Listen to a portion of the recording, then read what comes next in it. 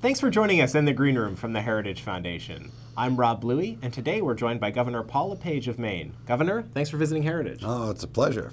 So I want to begin. Growing up in Maine, I understand you left home at age 11. You lived on the streets. That's kind of an unusual beginning to life for a future governor. Can you tell us what it was like? It was difficult. Frankly, as I tell most people, I don't like reliving any day before I was 18. That's when I entered college, and that was a fun part of my life. But the early days were a little difficult. Don't know where you're going to be sleeping at times. Sometimes you need new shoes and you don't have money, or we got hungry a few times. Now, you've been a truck driver, you've worked at a meat packing company, you've been a short order cook. What did those experiences teach you about life, living in America, and now in your role as governor? The biggest thing you learn is respect. Frankly, it's all about people you work with, and I've always felt that honesty and integrity will get you a long ways, and that's really what it taught me, is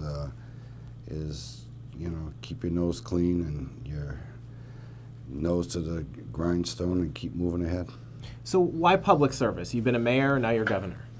I've lived a pretty fortunate life since coming off the streets, and that's why it's my turn to give back. I mean, I started out, I was, number one, very fortunate to even get into college. I think I applied for 50 schools and got rejected 50 times. So it was very fortunate that I met people that were willing to help me, and I got into college, and I've had a good life. I mean, I've been successful in business, and now it's time to give back. And how did those experiences shape your view on policy issues, particularly welfare reform, which you've done quite a bit of work on? Well, I will say this. I hear the rhetoric of both parties. I've listened to Washington, I've listened to state legislators, and everybody makes the same mistake. They're willing to throw money at the problem, but they're not willing to educate. And I will tell you, the only reason I'm not in welfare is somebody helped me, and they taught me how to get out. We don't do enough of that. We throw money at it, and we want to ignore the problem. The only way we're going to rid ourselves of poverty is if we educate the people who have been trapped in what I call generational poverty. Now, in the short time that you have been governor, you've addressed a number of issues: illegal immigration, red tape, reforms to pensions, healthcare, and education. What's coming next?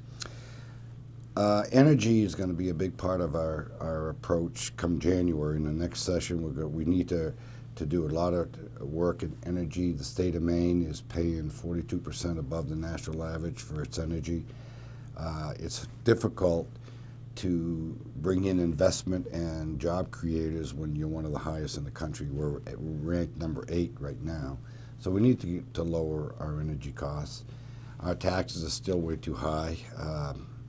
We need to address taxation for the future. We need to be more competitive in those areas.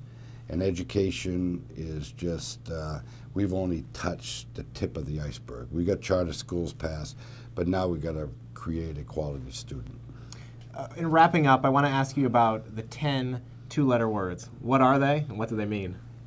If it is to be, it's up to me. And that was a saying that was given to me by a gentleman when I was cleaning horse stalls at the fairgrounds. And it was just a way of not to go at it alone, but to say that if you do it right and you're honest and you work hard, you will find people to help you. And if it's going to happen, you're the only one that can make it happen. Governor LePage, thanks for joining us. It's a pleasure. For the Heritage Foundation, I'm Rob Bluey. And for more videos from Heritage, please subscribe to our YouTube channel.